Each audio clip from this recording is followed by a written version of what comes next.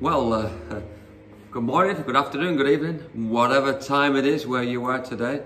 Today is Thursday, the 10th of September 2020, and the year's racing by, although it's a year that we've never experienced before, with the coronavirus and all that's happening in the world. And I really feel God has given us a word today to speak and to encourage and to show us how to move forward in this particular day, because we are in a situation that we've never been before.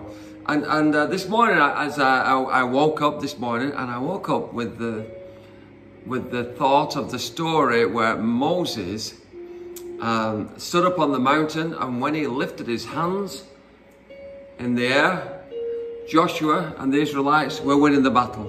When he lowered his hands, they were losing the battle.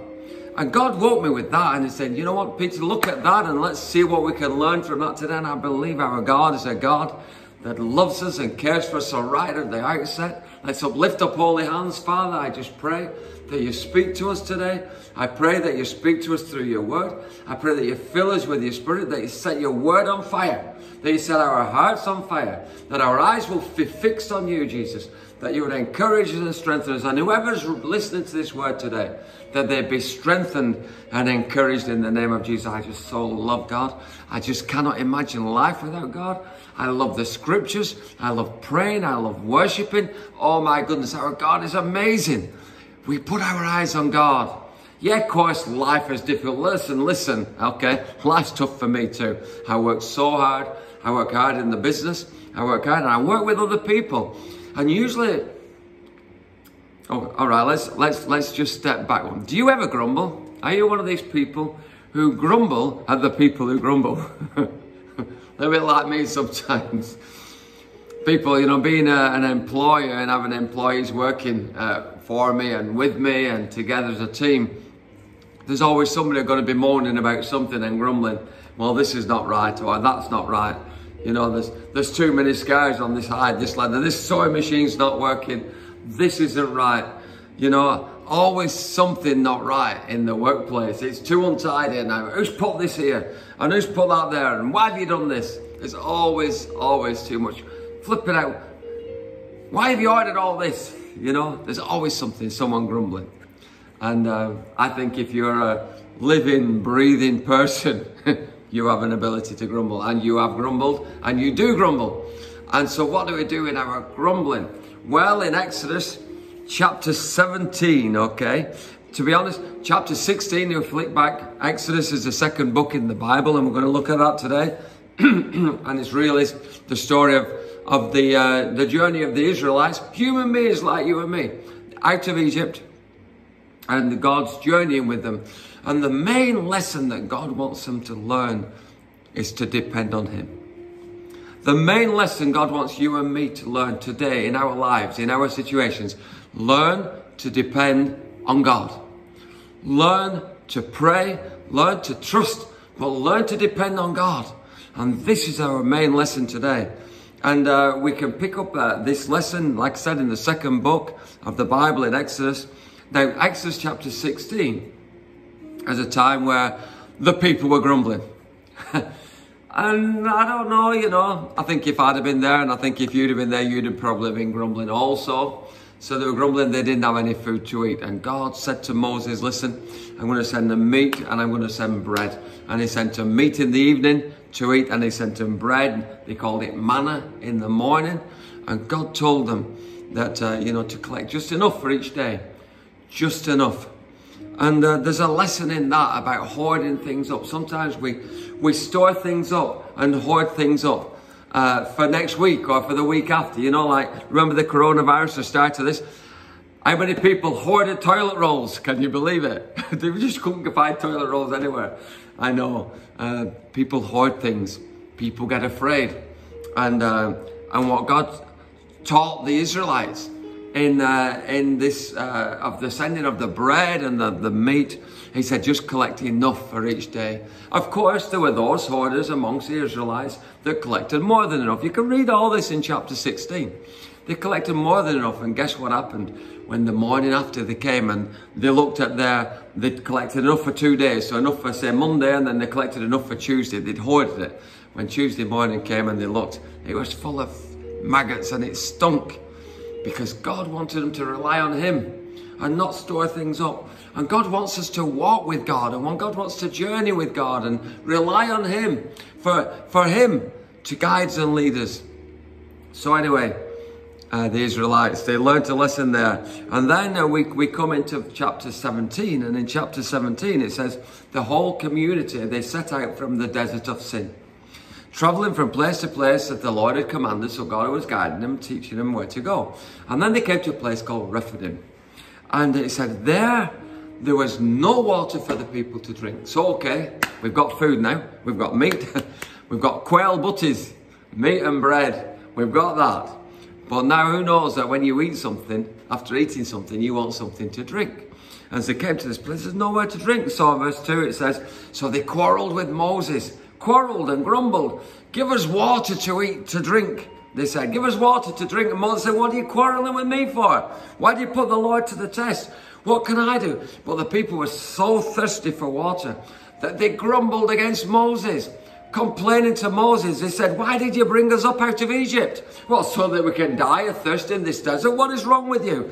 Us and our children and our livestock, that we're all thirsty, we'll all die of thirst. What have you done? Why have you brought us here? Moses cried out to the Lord. You can imagine Moses thinking, oh no, why are you grumbling at me? And Moses thinking, what can I do? Where am I going to get the water from?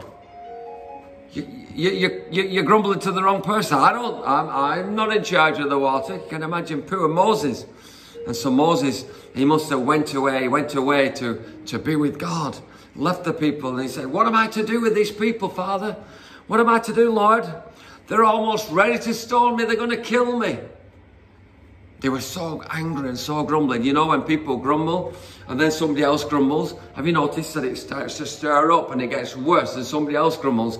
And so they make the matter more difficult. They make it worse and worse. And all of a sudden you've got everybody grumbling at you, and you're trying to say, well, no.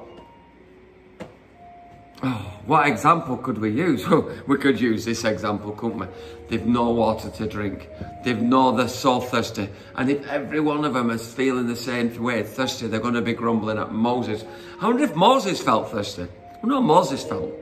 Anyway, they said, why are you complaining? And then it said, the Lord answered Moses, and the Lord speaks. And there's a lesson that God answers us. He speaks to us. The lesson to learn is that God wants a relationship with human beings, you and I, on earth.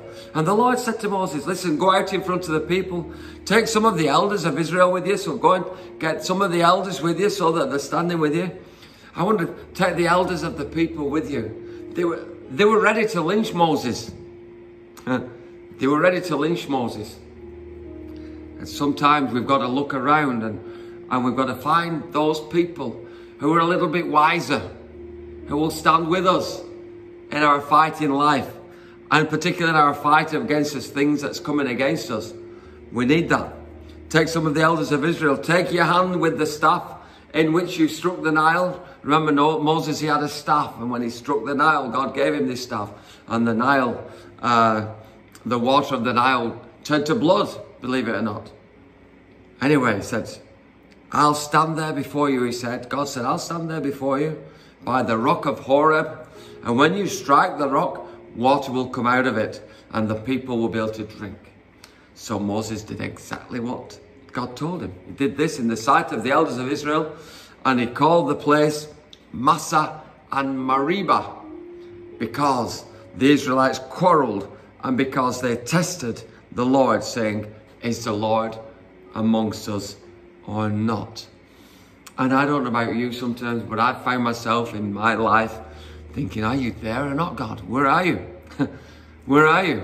In fact, just the last couple of days, I've asked if you would pray for my wife, Donna.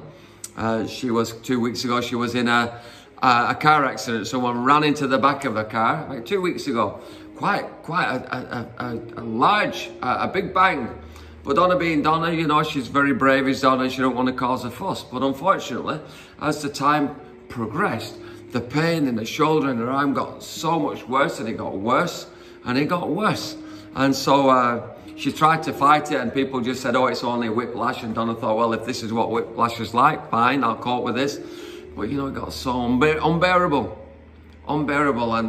And not yesterday, but today's Thursday, yesterday was Wednesday, so it would have been Tuesday night. I was praying for Donna, laying hands on Donna and praying for her, and Donna was crying and she couldn't move. And I was like, where are you, God? It wasn't an answer. I wanted instant. I wanted God to just send his Holy Spirit and heal her instantly, but no, he didn't. And I'm praying and I'm thinking, God, where are you? I wanted it then. No patience, Peter. I don't know if you're like me sometimes. You want it now. No patience. Some things take a little bit longer in our prayer life, in our prayer walk. Anyway, I prayed, and Wednesday morning came, which was yesterday, and Donna went to the hospital. And of course, I got everyone to pray. Everyone around. And this is a great example of what we're going to look at now. That get people to pray. What situation are you in? You know, there's power. Prayer changes situations. Prayer changes circumstances. Prayer is so powerful, and we are encouraged to pray. Jesus said, you know, pray this, the Lord's Prayer, our Father who art in heaven, hallowed be your name. Your kingdom come, your will be done on earth as it is in heaven. That we need to pray, we need God. We need God, we need to pray. And today, this lesson is for us to learn to pray and learn to persevere in prayer. Get other people praying for you. The Apostle Paul asked the churches to pray for him, to open doors so that he could spread this good news. And we need to pray that God will open doors into our community, into the Rossendale Valley, into Accrington and Hyndburn, into this area, the northwest of England, into our nation. We should be people that call on the God of heaven, the Creator God, and pray, lifting up holy hands, watching what God does. This is what we need to do. So anyway, the water came. And then straight after the water came, it says in verse 8, and this is where we're really looking, we're really focusing, but everything else I've just shared is kind of a backdrop. Life is tough, and God knows life is tough, but God journeys with us. And God, you know, when we're thirsty, God will bring us water. So verse 8, the Amalekites came and attacked the Israelites at Rephidim. Remember, they've gone to Rephidim. So they finally got the water from the rock, and everything is wonderful. And everything's great, and they've got peace, and they've got meat at night. They've got bread in the morning, and now they've got water. And they saw the water come from the rock. Well, that would say, wow, you would be dancing and singing when you're praising God. That's wonderful. In life like that, sometimes everything's going great. Everything's going wonderful. But then, bang, something hits us like right between the eyes. A loved one suddenly dies. Or somebody's ill. These are the things that really hit us these days. Or we've just lost a job. Or financially we can't pay the bills. Or I don't know, things hit us really. Or someone, you know, someone who was doing really well, and they were fighting addiction and they were coming off drugs. Suddenly something happens to them, and they go back into that life of drugs, and it just floors you and knocks you out and makes you think, oh, what was anything worthwhile? Was anything? And life can really hit us between the eyes. You know, it can. And it does. But what do we do when that happens? So they've got, everything's going great. They've got, like I said, they've got food, they've got water. And then in verse 8, the Amalekites came and attacked them.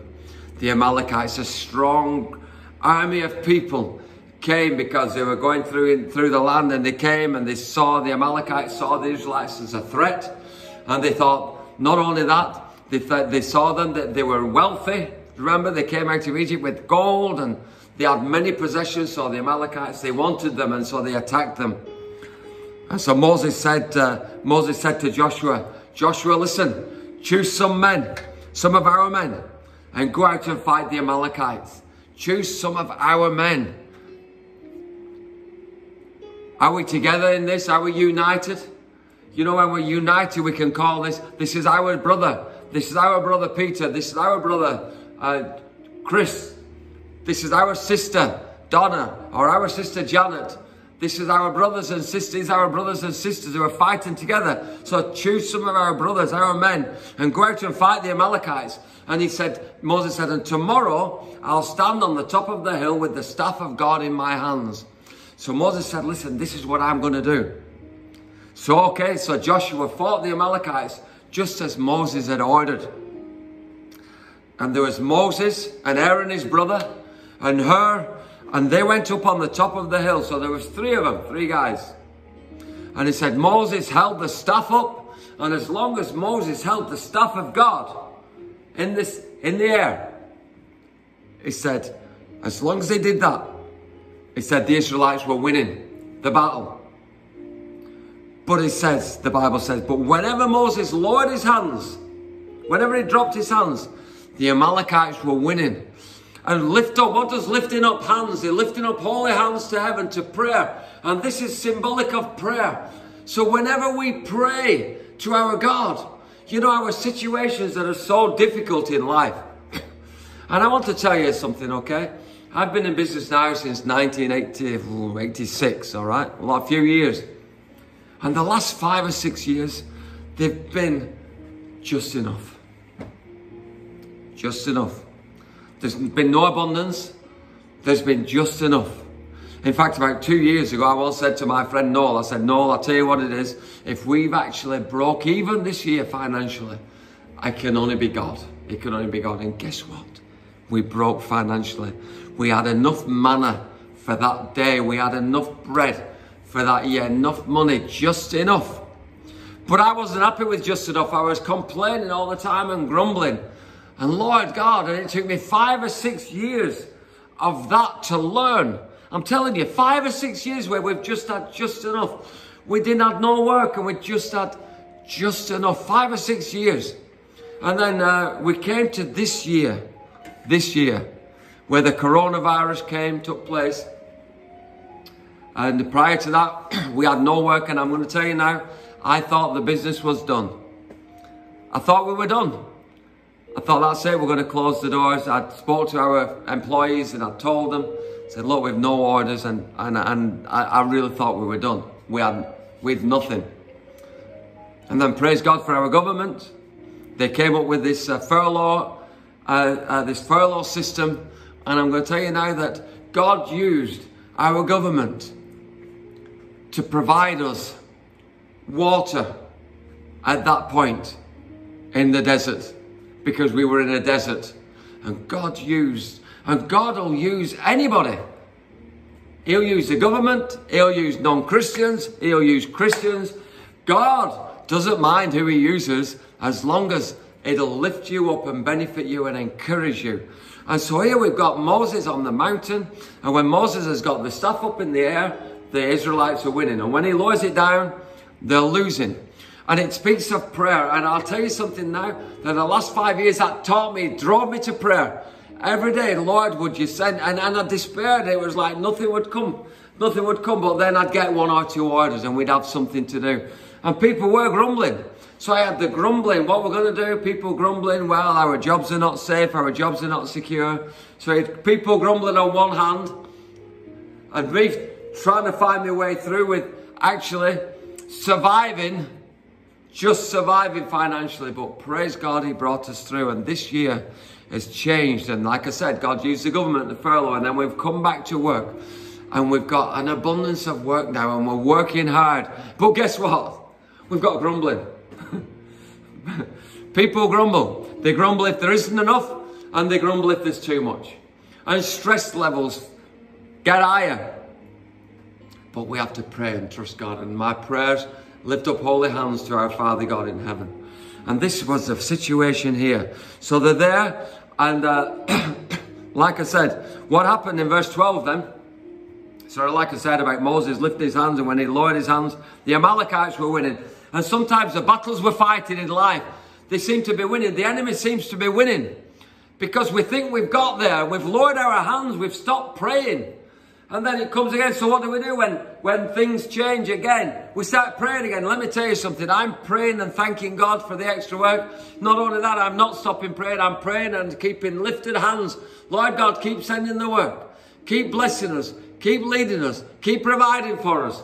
And that's what happens. And I need people around me. And Brian has asked the people of our fellowship, of our church from Aroma, and I've asked other Christians, and I've got people in India praying. I've got my friend Noel and Coral down London area praying. I've got people in America praying. I've got people praying for us as a business. Because when people pray and you surround yourself with people to pray, amazing things happen. Let me tell you, going back to Donna's story, she had to go to hospital yesterday, and I got people praying, many people praying.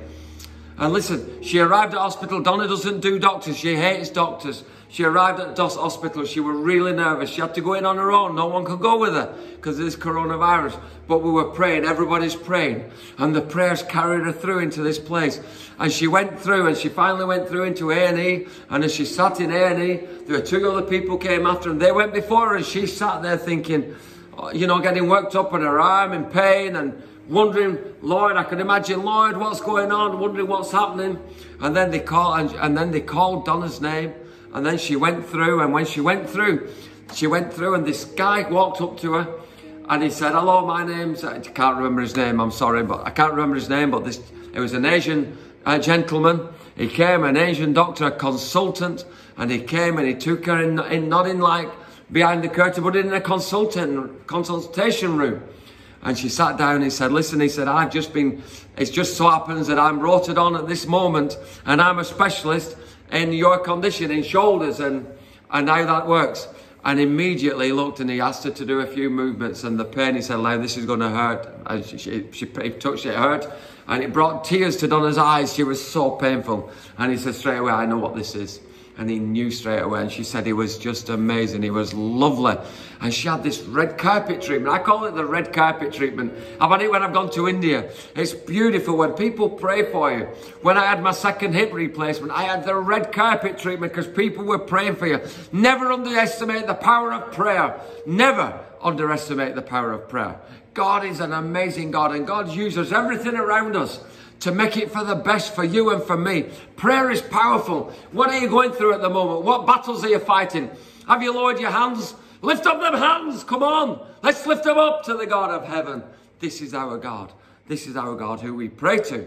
And what happens when our hands grew tired? He said Moses' hands grew tired in verse 12. So Aaron and they took a stone and they put it under him. And he said Moses sat down on the stone. And one stood at one side and one stood at the other, and they held Moses' hands in the air. And what does that represent? That represents a unity of prayer, praying together in unity. And this is my prayer. You know, in 1 Corinthians 2 verse 4, I've told you before this, which is a great verse. And it's Paul says, I didn't come to you with eloquent preaching. I didn't come to you with words of wisdom and amazing words that transformed your lives. No, I came with a demonstration of the Spirit's power. And I want you to start to pray this. Lord God, if you're listening to this, you're a member of the church at Aroma, this is what I want you to pray. If you're a member of a church anywhere, get people to pray this. Lord God, we need a demonstration of the Spirit's power in our lives. We need a demonstration of the Spirit's power. Would you send a demonstration of your Spirit's power, oh God? And we'll see people drawn to God. We'll see the power of the heavens. We'll see people. But that comes with prayer. And we need to lift up holy hands. And we need to get together. Moses sat on the rock. What does the rock represent? The rock represents solid ground. The rock. Do you remember the story Jesus said about the foolish man built his house on sand, and the wise man built his house on rock? And when the storms came, the house built on the sand was washed away. It was disintegrated, it was washed, and down the river it's gone, nowhere to live. But the man who built his house on the rock, when the storms and the winds came, the house stood firm and didn't move. What are you building your house on? Your house is your life. What am I building mine on? We build it on the rock of Jesus, the foundation stone of Jesus Christ. We lift up holy hands in prayer. Remember the persistent woman who went to the judge, the unjust judge, and she kept going pestering him. Judge, I want some justice. Give me justice. The people coming against me, the people call me all sorts of problems. I demand justice. And the judge said, clear off, go away, woman. But she came back, and she came back, and she came back, and she kept lifting up hands to the judge. And God said, how much more your Father in heaven, who is a just and righteous God. Remember, this judge was unjust. He didn't care about the woman, but God loves you. Pray. Learn to pray. Come on, let's learn to pray. Father, teach us to pray. The disciples said to Jesus, Lord, teach us to pray. That's why it was important. Jesus said in Mark's Gospel, Mark 3, I think, he said, Jesus, very early in the morning, whilst it was still dark, Jesus went off into a lonely place to pray. Matthew 6:6, go into your room, close the door, you on your own, who prays to your Father in heaven that you do not see, but he sees you. Pray, lift up holy hands, hallelujah. Let us pray ourselves into victory in the name of Jesus. And this is what happens. When Moses' hands grew tired, they took the stone, they put it under him, and he sat on it. Aaron and Hur held up his hands up, one on one side, one on the other. So his hands remained steady till sunset. Pray steady prayers, strong prayers, until sunset. Keep praying. What is sunset? Sunset is the end of a time, the end of the day. There's a time period. So there's a time set.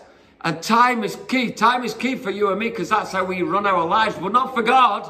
God's outside time. That's why God knows the beginning from the end. That's why it's the Alpha and the Omega, the first and the last. That's why God sees. The Bible says that God is encircled God looks above the circle of the earth.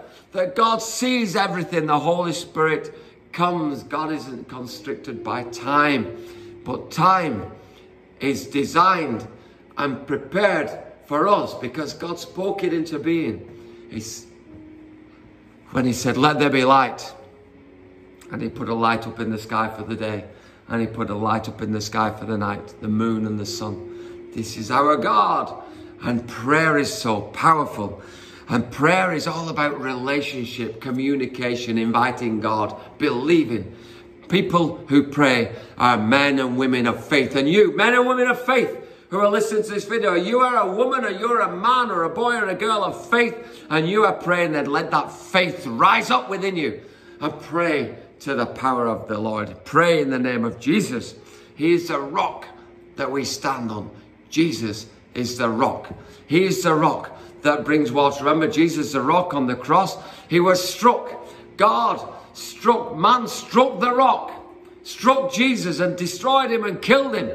But out of that rock, God raised him up again 3 days later. And out of that rock came the power of the Holy Spirit, the flowing, the outworking of the Spirit. Because Jesus said, I have to go to heaven, to his disciples. I must go, so that Father would send the rushing water, the gushing water, the river of life, the Holy Spirit that can be in you and in me today. And that is what sets us on fire. And that is what gives us purpose. And it is he, God, who provides all things, provides the Spirit to enable us to lift up holy hands and to persevere. Take your eyes off your situation or your problem. Take your eyes off the problem and put them to the solution. Our God has the solution. And together, get Aaron and Hur to stand by the side of you, to lift up holy hands, to hold your hands, to hold you up in prayer, to lift us up. Hallelujah. Woo! Hallelujah. Father God, enable us, I pray. Enable us and strengthen us through this word today. So look what happened. So it said, and verse 13. Some people say verse 13, I'm looking for some rubbish. Rubbish. Look at this 13. So Joshua overcame the Amalekites army with the sword. Joshua won the battle against the Amalekites. Joshua won the battle against the Amalekites. Moses was praying and God enabled. And then God says this in verse 40. He said, the Lord said to Moses, listen, Moses, I want you to write on a scroll all this has happened as something to be remembered. And I want you to make sure that Joshua hears it. Now remember, okay, Moses is the leader of the Israelites. Now Moses can't last forever. He's going to die just like you and I. Who is going to be his successor? Joshua is Moses' successor. And it was so important that Joshua heard this. And God knew. God said to Moses, listen, Moses, tell Joshua what happened. Because what God is doing is training Joshua. He's training him on how he will lead the people when it's his time. He's training him, he's teaching him, he's learning lessons. And we need to learn lessons off our elders. We need to learn lessons of the people who have been walk in this walk. We need to look to them. And people, if you've been walking this walk for many, many years, and you've got a little bit rusty, sharpen yourself. Get sharp. Get lifting up holy hands to God. Remember all the things that God has done. And Joshua is being trained, ready for the next generation. Ready for when he'll cross over into the promised land. This is an amazing training. The Lord said to Moses, write it on as something to be remembered and make sure that Joshua hears it. Make sure that Joshua hears it. Make sure that Joshua knows that the reason why he was winning the battle is because you were lifting up hands to heaven. In other words, what God is saying to Moses is, make sure Joshua knows, from where does my help come from? My help comes from the Lord. And you know that scripture, I lift my eyes to the hills.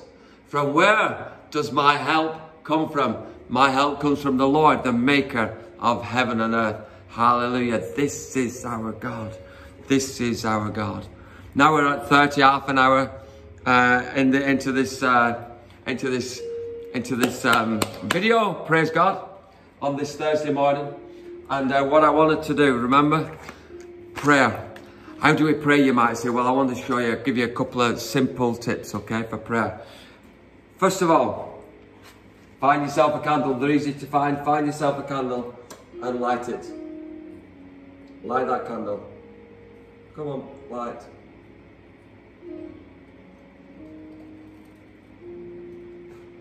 Don't be shy. So, let us light a candle.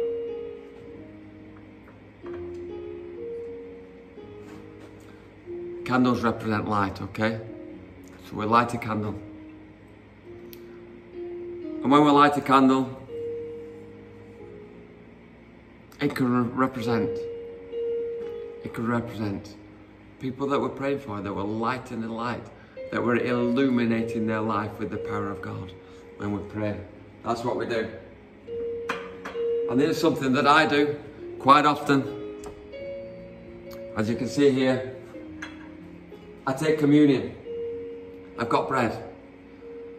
And when I pray, sometimes I'll come before God and say, Lord Jesus, the Lord Jesus, on the night he was betrayed, he took bread, and when he'd given thanks, he broke it.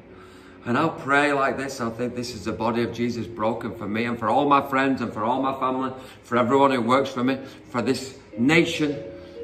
God sent his son. He broke him.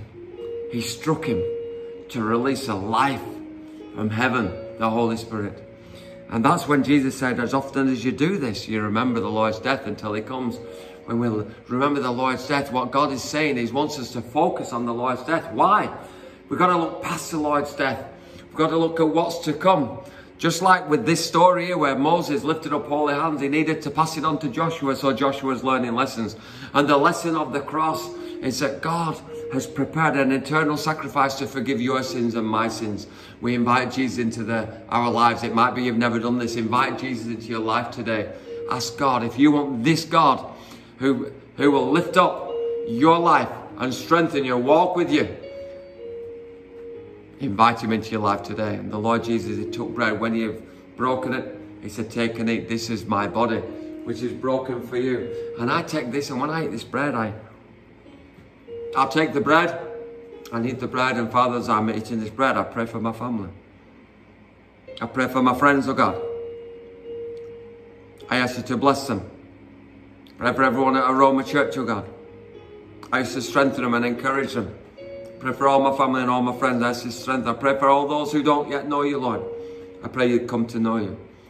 And I take communion. The Bible said, as often as you do it. In other words, keep remembering, keep trusting. Lift up holy hands, lift up holy hands. And after supper, Jesus took the cup and said, this represents my blood, which was shed for you on the cross. As often as you do this, in remembrance of me, drink this blood, and there's power in the blood of Jesus. And so I'll take this that represents the blood of Jesus, and I'll say, Lord God, I claim the blood of Jesus over my family. It might be people that you know are sick. They know that are struggling with illness. There's many, many people. It might be you bring them before the Lord. you bring them before the Lord. I could bring my wife. Lord God, as I drink this today, I bring my wife down, and I pray that the blood of Jesus would heal her completely. And I pray you would transform her in the name of Jesus. And then I just drink.